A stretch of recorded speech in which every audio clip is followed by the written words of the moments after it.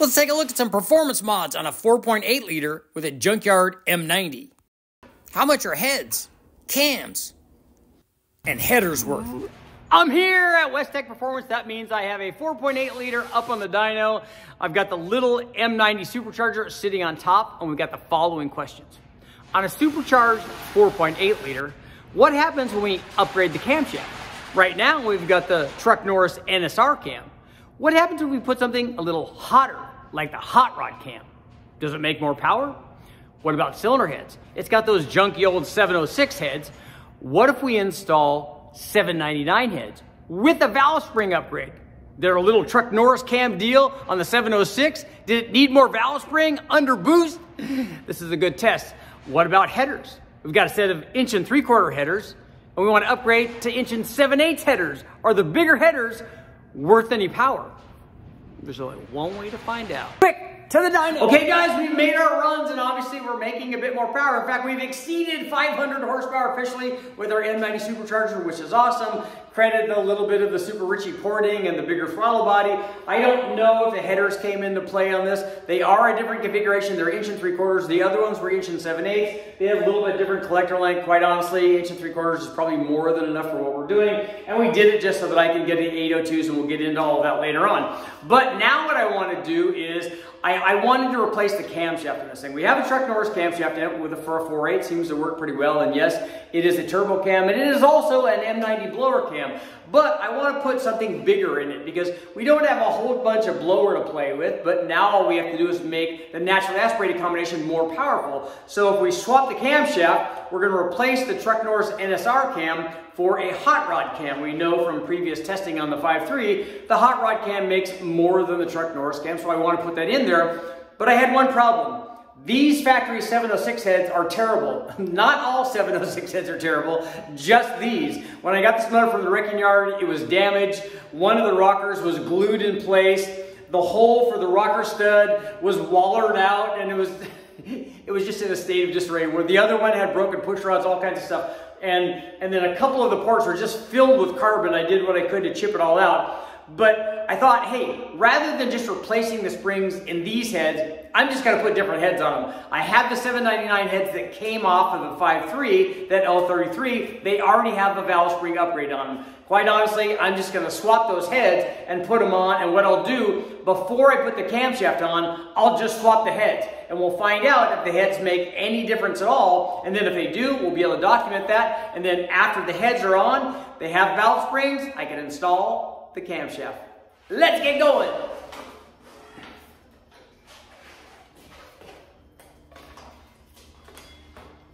That's how we do it.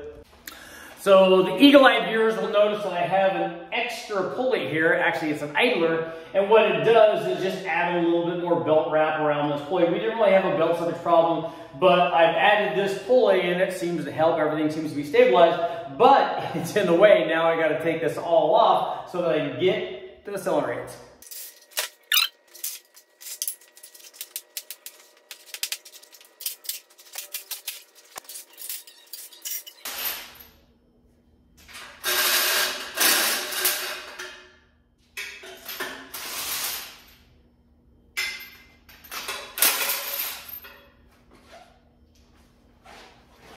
Here we got stock, rusty springs. Look at that push rod. Does your push rod your motor look better than that? I could hope so. Yeah, this thing's awful. So let's go around the other side and I'll show you. Just give you an idea of how nice this thing really was. Take a look at this right here. Yeah, the original guy, when I got this from the wrecking yard, tried to drill that out, missed terribly. That's the one that he tried to glue that rocker back in place. That didn't work out very well. Okay, you have to take out the rockers, push rods. Each one of the heads prepped. See, got them off both sides.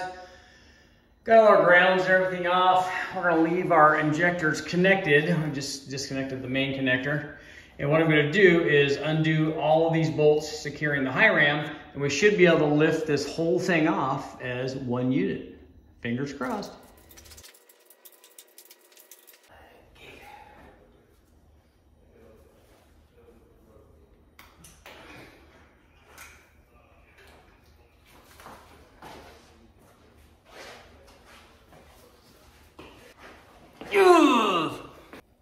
Now it's time to start working on the heads. Take off our little crossovers here. Get in and get the small bolts on the head and then the big ones.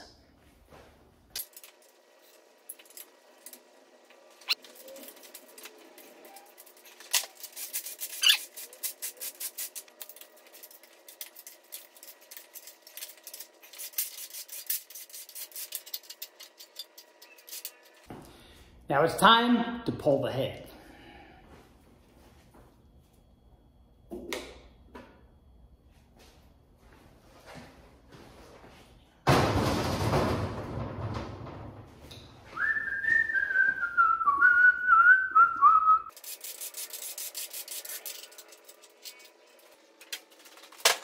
Before we put the 799 heads, we need to head over to the machine shop. And by machine shop, I mean razor blade rebuild.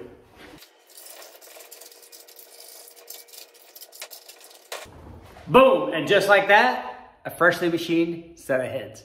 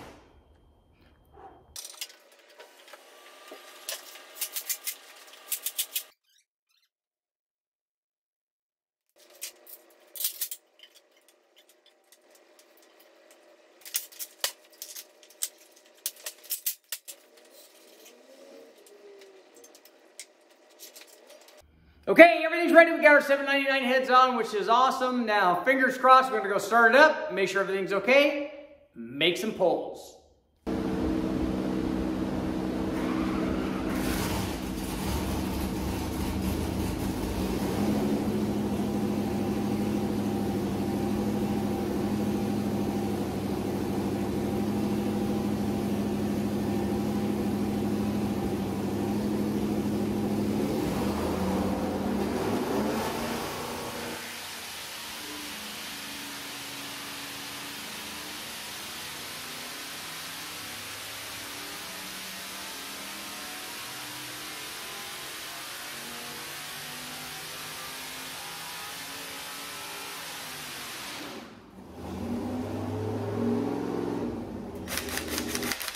Okay, run the test on our heads.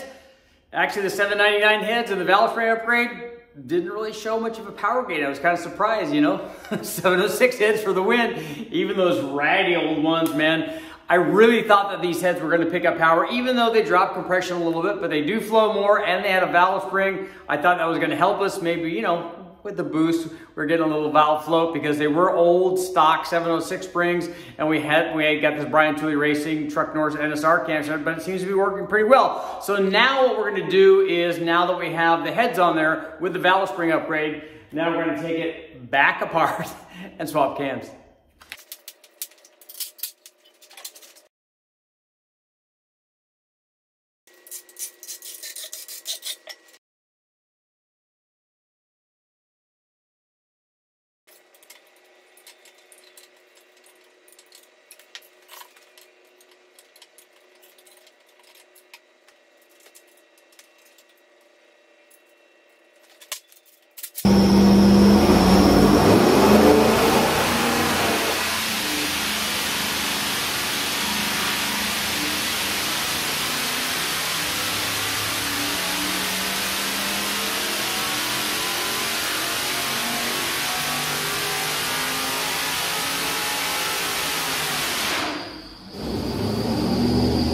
Okay guys, we're gonna go through our power gains pretty quickly. This is our 4.8 liter, an LR4. It has 706 heads. It's all stock on the bottom end. We did put a Brian Tooley Truck Norris NSR camshaft on it. It has a high ram with the single throttle body lid on top of it. The front mount had 105 millimeter throttle body, has 1 7/8 headers, feeding, collector extensions, and mufflers. And then we ran this thing with E85. We wanted to run it naturally aspirated before we put the blower on it. So run in this configuration, our cammed 4.8 liter with the high ram produced 385 horsepower and 336 foot-pounds of torque. Here's what happened initially when we ran our M90 supercharger. It produced 487 horsepower and 452 foot-pounds of torque. This was equipped with, this was the M90, a Gen 5 blower with the factory M90 Gen 5 throttle body on it. We just converted it to a manual throttle body. It had a 2.6-inch pulley on it, and we ran it with the factory crank pulley, and all of these combinations were run with all of the accessories on it because we had to do that in order to run the blower. So we had the water pump, power steering. The alternator was not hooked up on the blower combination, but was on the NA combination. But here's what happened when we made further modifications and the most recent testing that we did with the blower. We picked up quite a bit of power. We went from 487 up to 507 horsepower, and what we did was I put a bigger throttle body on this. I port matched basically the inlet into the blower. We kept the pulley sizes all the same. The blower was the same. I port matched the inlet, put a 92 millimeter fast throttle body on it, although the inlet going into the entry of the blower was not as big as 92 millimeters. So what we had is a situation where the throttle body flowed more than the inlet of the blower still, but we did improve it a little bit and we picked up quite a bit of power. We picked up a ton of torque, all of the torque down below 5,000. That was basically just timing. So that's not a gain from the blower, but we did pick up flow from the blower. And we were up over 500 horsepower, but we still had the 706 heads. So the first test we did on this go around was I went ahead and changed over from the 706 heads to the 799 heads. And here's what happened. Basically, we saw no change at all. I mean, we saw a little bit of change. The 706 head still made a little bit more mid-range torque, but not very much in the 45 to 4,600 RPM range, given the variances between each one of the runs. That's not even that big of a deal, but basically the 799 heads lowered compression, they flowed more, they did have a valve spring upgrade which allowed us to put a camshaft in. So now let's find out what happens when we add the camshaft. So let's look at the last two tests, actually the last three tests. They include the camshaft upgrade, the header upgrade, and the radius air intake. So you know the radius air intake, we put this bell mouth entry on the throttle body, but it made no power.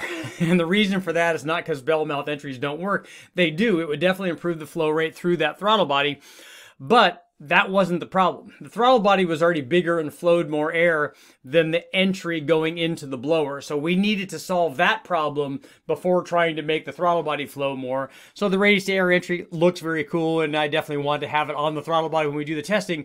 But in this case, it wasn't worth any power because that was not the restriction. But now let's take a look and see what happens when we upgraded our camshaft. So we have our combination 4.8 with the 799 heads and our M90 supercharger on there. Here's what happened when we replaced the Truck Norris cam, the Brian Tooley Racing Truck Norris, with their bigger hot rod camshaft. And I'll go ahead and put the specs up here so you guys can see that. But the hot rod cam, definitely bigger, definitely made more power every time we've tested it. It has done that on the 5.3 and the other things that we've run it on. But it picked power up from 508 horsepower up to 524 horsepower. Also, the boost dropped slightly, which we expected it to do. When you make the naturally aspirated combination more efficient and more powerful, you'll see the boost come down and the power go up. That's exactly what happened. Please also note that down low, below 4,300 RPM, there was a loss in power. This is a pretty good sized camshaft now for a 4.8. And this is kind of typical of bigger camshafts.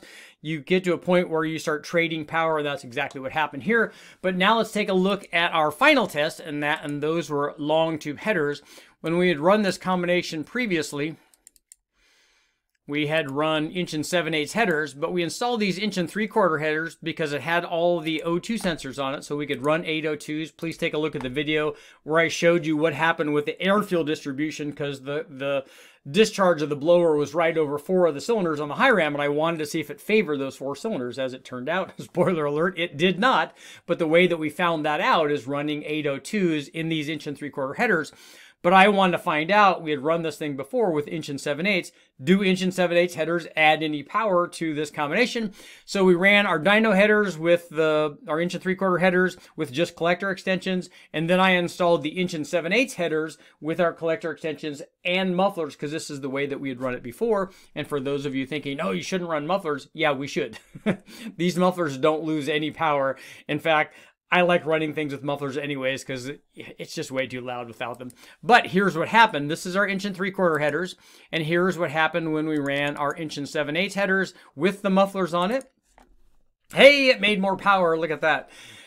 Peak power jumped up from 524 or so, 525 to 537. So we're talking about 12 or 13 horsepower gain from the inch and 7/8 headers over the inch and 3/4 headers.